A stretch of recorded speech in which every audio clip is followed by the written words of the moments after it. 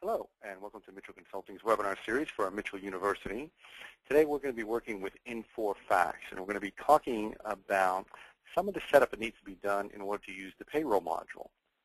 This webinar is being recorded, and it'll be available on our website, so you can visit us at www.mitchellgroup to view this, plus the others in our training series. Today, for purpose of the demo, we're going to be using Facts 7.7 for our demo. And we're going to start by going through the infrequent file maintenance and some of the setup that's required in the payroll system. So let's begin. So we're going to go here to our payroll module. And we're going to go into file maintenance, and we're going to go into the infrequent file maintenance. And see here we have a lot of information we're going to create.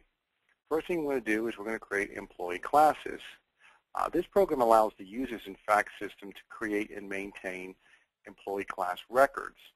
Employee classes may be used to group employees by type. So for example, you may have office, management, warehouse. You can also do it by location. For example, you may have the main office, branch, etc. Or by any other category you want to use. Many of the payroll reports can be printed by class, and this allows for comparison of data by employee classes. So here what we're going to do is we're going to show you some of the examples we got, and we're just going to go here. And you can see we have, in this case, a general and a management. And again, this is for the reporting purposes, so we just can set that up this way.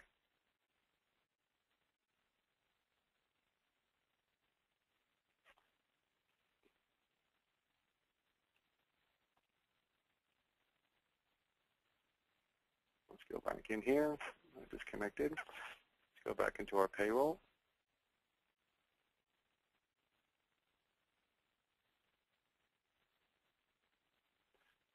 The next one would be the department file maintenance. This is similar to the employee.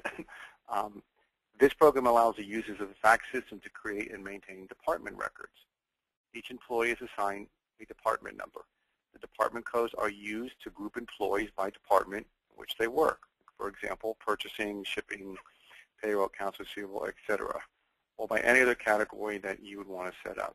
During the pay cycle, an employee may earn wages for multiple departments. Each department worked, and also they can set up for each department worked and may also have assigned GL earning posting tables for earnings accounts. So what we can do here is we can go into our departments, and again we can link these. So here we have wholesale and retail. We can link these to corresponding GL accounts and posting tables. And again, this is important for reporting purposes. We can see this in reporting by department as well. We can also go here if we exit.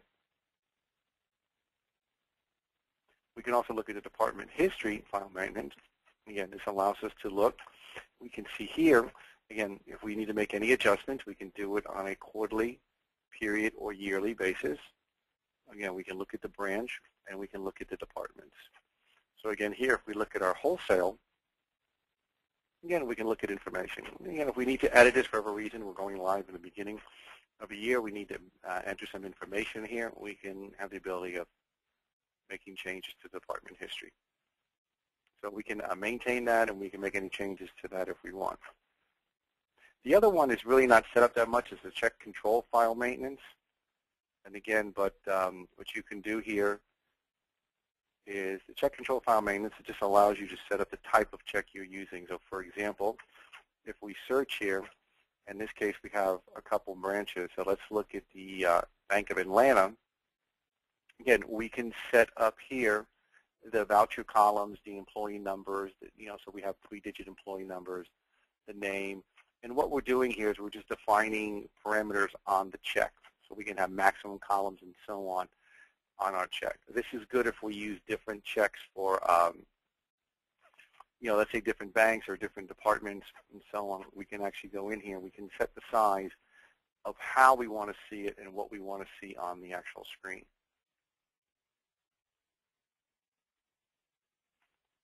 The next one is the earnings code file maintenance. And again here, what this program allows you to do is you can set up types of wages paid to any hours worked by employees.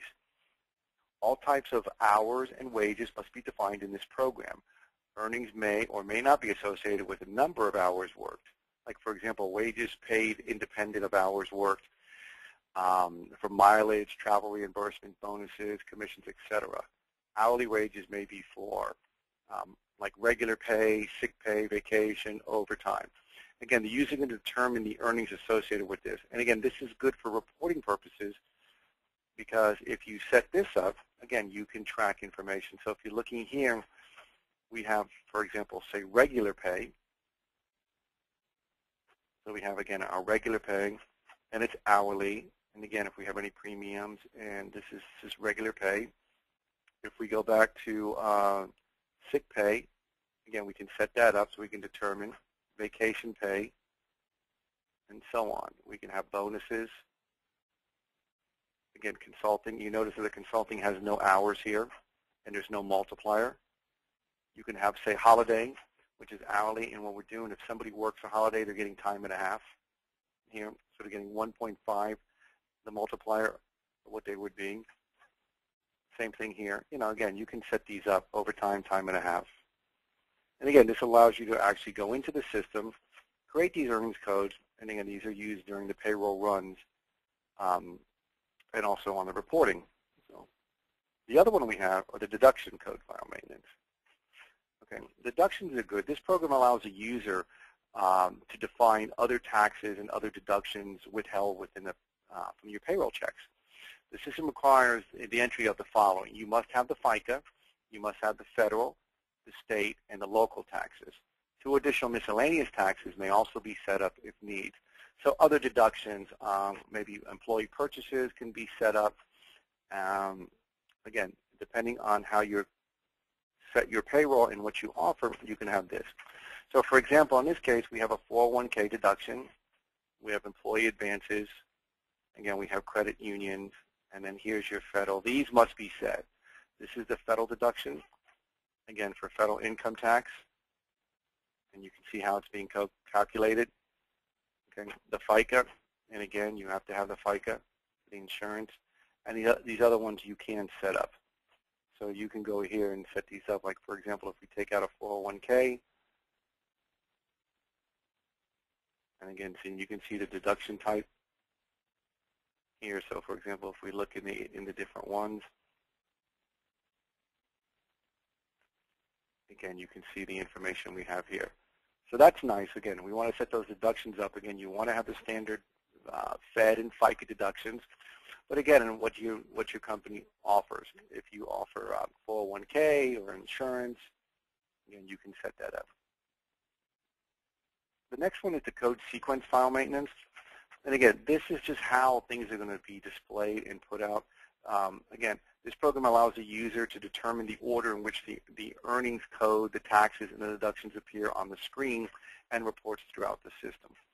So again, I just have mine set up this way. So when I'm entering my data, I'm first looking at the regular pay, and then I can enter, say, overtime, vacation, again, sick pay, and so on. So again, that just allows me to set this up so I can see on the screen when I'm entering my pay, again, all the information here. The other one's a workers' comp. Again, if you deal with workers' compensation, you need to have set up. Again, this program is set up to maintain the workers' compensation codes by tax district. Employees must pay federal and state governments as required to compensate for any illness or injury, which is a direct result of workers' compensation. The system maintains the earnings by period of the workers' compensation once the processing begins. So again, here, if you look, we have it by tax code. So if we go here, you can see we have, again, we have an office in Atlanta and an office in Dallas, so we can have this. And again, we can have, again, your workman's compensation code. And again, you can see all the earnings. And again, here would be the accounts we're using. So if we have to use that, so again, in this case, the workers' compensation is you're going to be getting 75% of their base salary, and these are the GL accounts they're going to. So again, something you want to set up within the system. The tax district information file maintenance. Again, this program lets you maintain specific information regarding tax districts. Each federal, state, and local, and some miscellaneous and FICA tax districts must be set up in here. And again, this depends on your state and where you're operating.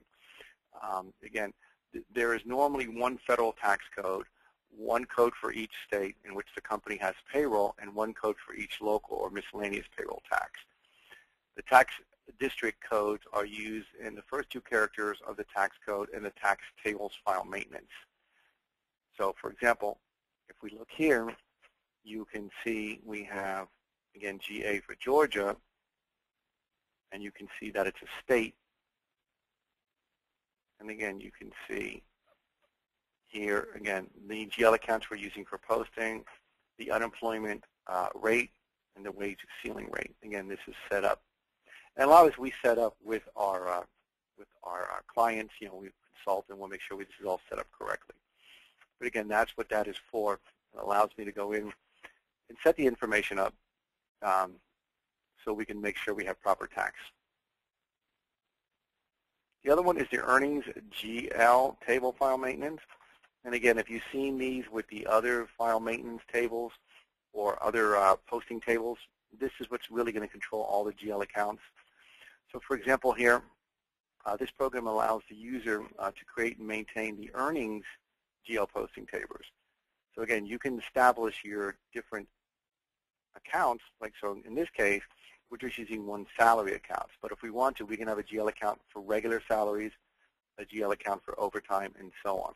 You can do it through here if you want to affect your general ledger, or you can leave the account. This is much cleaner than the general ledger because, again, I only have to look at the one salary account here. And then what I'm going to do is when I run my reports, because I've created the other codes, I can run my reports for regular overtime and do the pay this way. So again, it depends on how the user wants to set it up, but you can do it. You can go deep into the GL and have different GLs. You can have one GL account, but again, you can run the reports. The next one is the deductions. And again, this works the same as the tax GL table, but this is now our deduction table. So again, here, let's say, let's look at here, the Georgia deductions. And again, this is how you have it set up with your states. But again, you can see, so for example, in the state of Georgia, here's our federal, and again, we have our GL account, our FICA, our federal, our state taxes payable, our local and miscellaneous. Again, remember, we're using a 401k, so we can have that. We have a credit union, and we have insurance, so these are those others types we set up originally, as we saw in the other tables. So again, 401k, you have your employee and employer. And again, very simple to set up. You would set this up, putting your GL account, how you want to post to general ledger. The next one is the pay cycle file maintenance, and this we set up, again, depending on when we want to do it. This program allows the user to enter and maintain information regarding the pay cycles. The users may want to set up many pay cycles as needed. Like, for example, a company may have a weekly pay cycle for the hourly employees, maybe a semi-monthly or every 2 weeks for salary employees, a monthly, say for commissions for salespeople, and a bonus. So what you can do is you can set these up in your cycles, and then you can run it. So in this case, you can see we have the weekly in Dallas, the weekly in Atlanta, and the biweekly. So again, if you're running payroll, say every Friday you'll be running the weekly. Every other Friday you'll be running the weekly and the biweekly, and so on. At the end of the month, you'll run the monthly. Again, it determines how you want to set it up, but it gives you some flexibility in the system for your pay cycles. And that's important in the actual pay runs when you actually do the payroll period. Okay, so let's go through here. This other stuff I'm just going to talk about, but we can actually do here for the magnetic tape, the W-2s. And so what you can do here is you can create, in this case here, if you want to do electronic, what we're doing is, again, we can set this up for transmitting the information. And what we're doing is doing electronic. So if you want to do W-2s electronically, you can do that. And again, you would transmit it to your bank and enter all your information according to that. You would go here and put in your who's getting the tape. So for example, where we're sending it to, as well as here you determine the boxes on a W-2. So we create our W-2s, and we can actually do our boxes. This can also could be printed within fax or electronically done this way. Typically, most of our clients will just print W-2s at the end of the year, and from there we'll go in, like for example, if we go here, again, we can set this up and do it.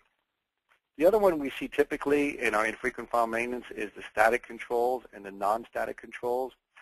Again, static controls are something that we set up and we don't change, hence the word static, versus the non-static, which will be changing.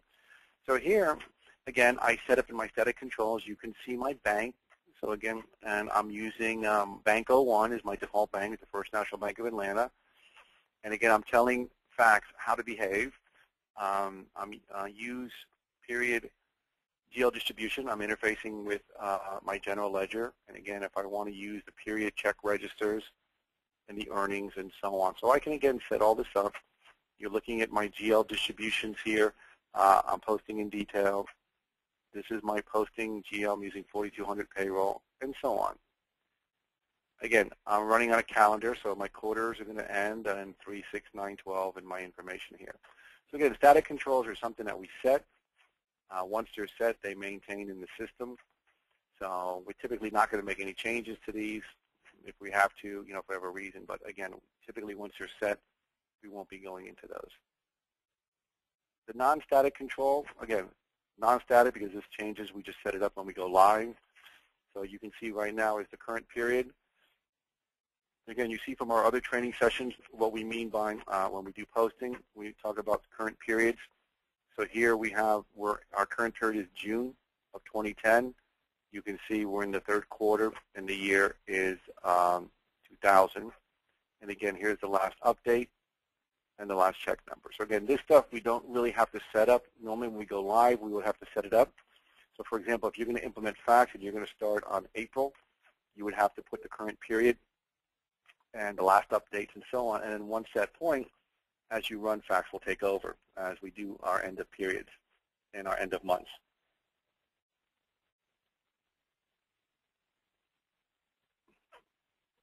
And then this rebuild files, this is something that we use here in development. If there's any problems, any errors, we can use it to recalculate the files. And that's the infrequent file maintenance setup. Again, that's the key. The other one here under file maintenance is you have your employee file maintenance. And again, those fields that we created, you can now see here that how we can use these in the other fields. Because again, what we've done is we've determined in our infrequent file maintenance things like the departments, the employee classes, the earnings codes, okay, all the information here. So now what we can do is we can set that up when we actually define our employees. So if we go here and let's say we just pick this person here, and again, you can see all the information. So we have his name, and again, how we want that. We reverse the name here, and again, that's just for reporting purposes. We just want to do an alphabetical order by last name. We have, again, all the information, the address, the phone number, everything set up here. And again, you can see the department here. You can see the employee class. Okay, we have that management class. You can see that department, which is wholesale. Again, that workers' comp code, and so on. So you have all the information here. Again, we can set it up this way.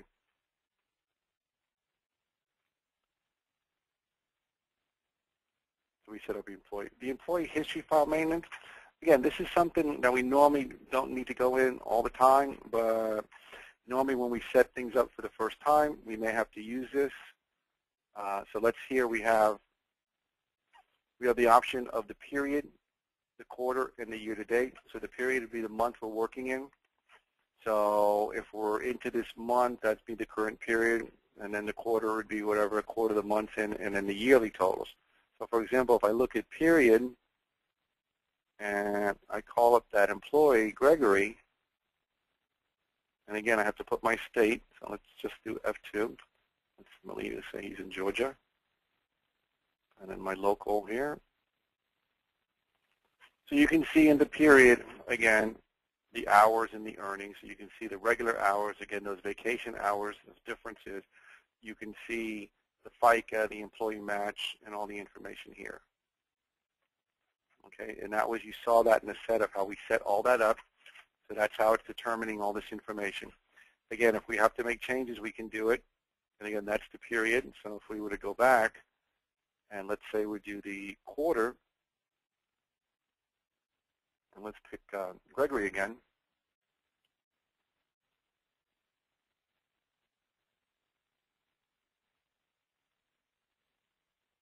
So now you can see the quarter to date information. You can see how it's greater here. And if we do the year, we're looking at the year to date.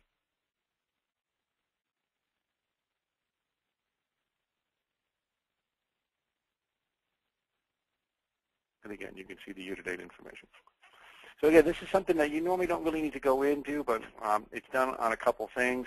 Typically, depending on if we're going to start payroll, let's say in the middle of the year before the end, we need to enter this information. We need it for our W-2s at the end of the year. So what we would do is if we're going to go live, let's say on July 1st, or let's say August 1st. Then what we need to do is we have to enter the current period. Let's say July is the current period, so we enter July for the current period, and we have to enter the information, and then we have to enter the quarter, and then the year to date at that point. So when we go live, we have to set that up. Then once we start running our payroll, what Fax is going to do is going to maintain these records, maintain these balances for reports, and most important, at the end of the year for the W-2s. Again, that's all critical to set that up. But again, typically it's set up so you don't really have to go in each time and do it. Only if there is a problem with the payroll, you can do it. And again, that's the employee history, and you have the period history. Again, difference being is this is the actual current period we're in. So if checks were run and there was an issue, something was incorrectly, again, you can see the current period here. We're in this period right here. Or we can enter the period. So if we, again, choose our information, similar to the other screen we saw. And again, we'd have to make our information and make any of our changes in here if needed.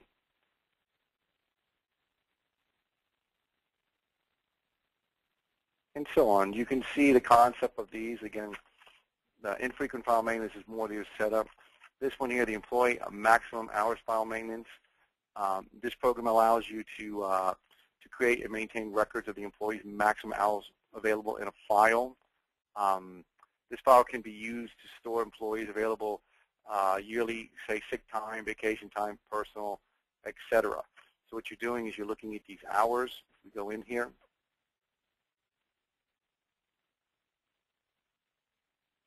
And again, this is something that may get cleared at the end of the year. So in this case, this employee is allowed 80 hours of sick time and 80 hours of vacation.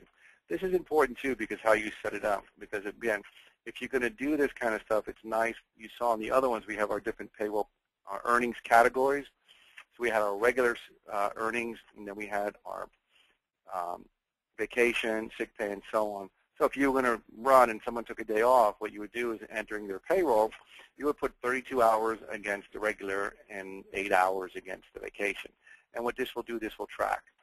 So this person has everything. And at the end of the year, we can see what's left. Again, it's good for reference purposes. That way, you don't have any issues, with an employee saying that he didn't use up all his vacation when he did. Again, reporting purposes, you can track all the information.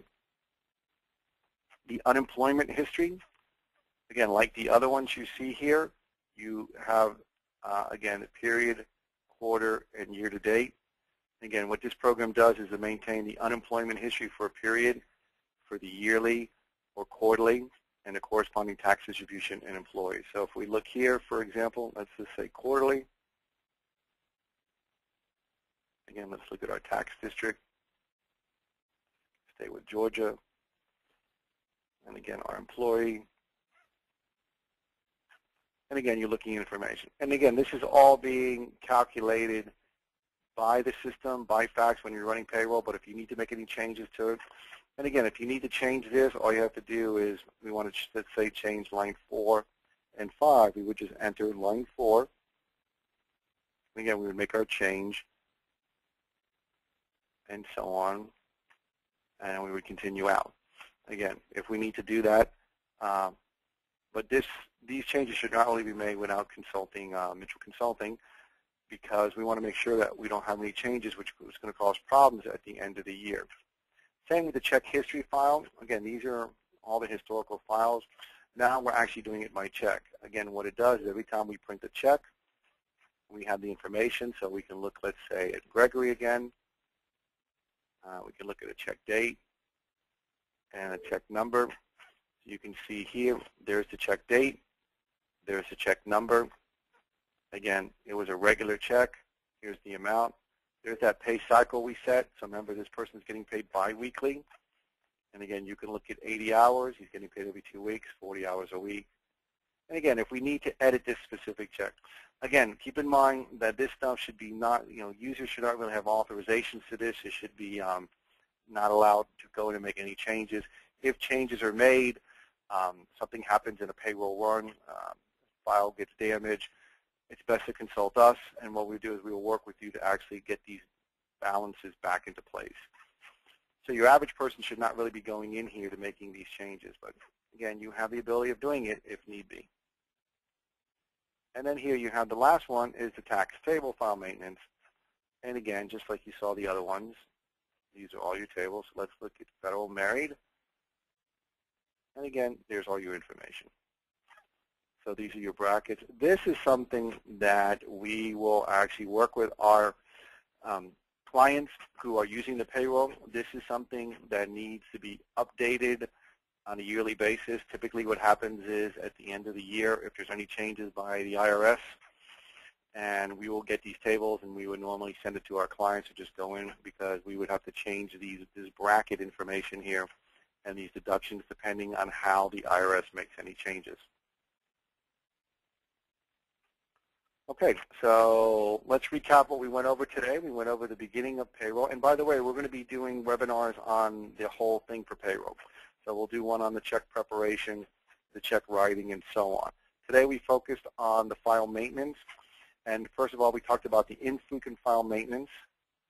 Again, these are things we need to set up. You have to have at least one. You don't have to have, set many, but you have to have at least one.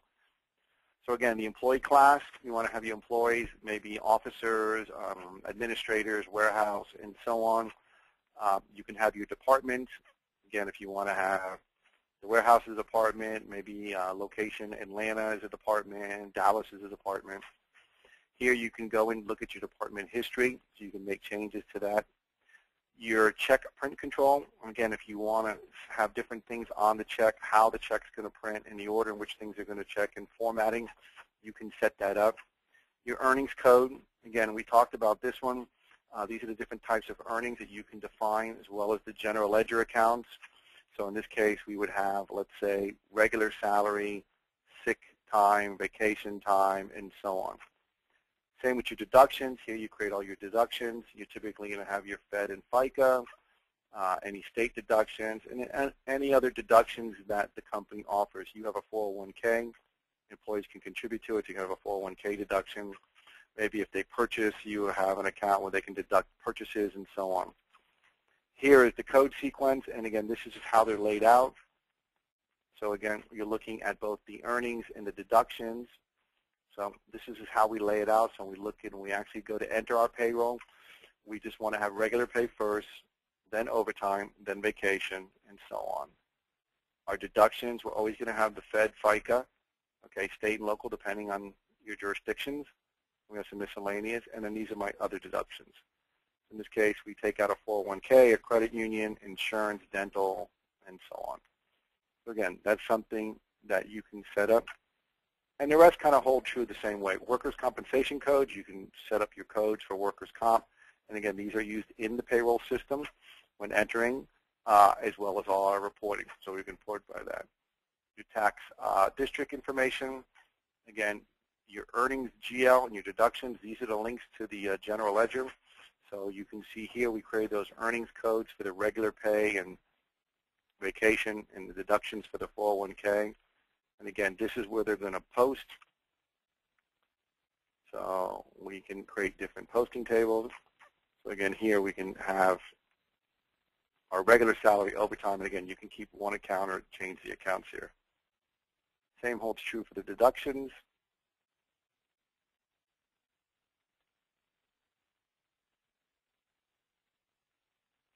And again, your federal taxes, state, and so on. And then this is your other information. Again, these are just the GL accounts.